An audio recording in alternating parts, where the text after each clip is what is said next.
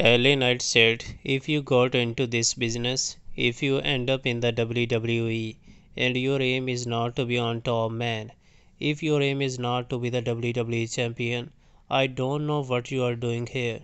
Personally, for me, that's the only reason I got here.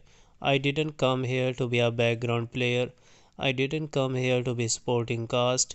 I came here to be the top guy. I came here to be the top. I came here to be the guy that runs the game.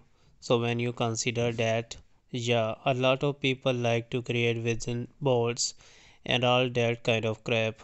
The vision board in my head, and I see myself winning the WWE Championship over and over again.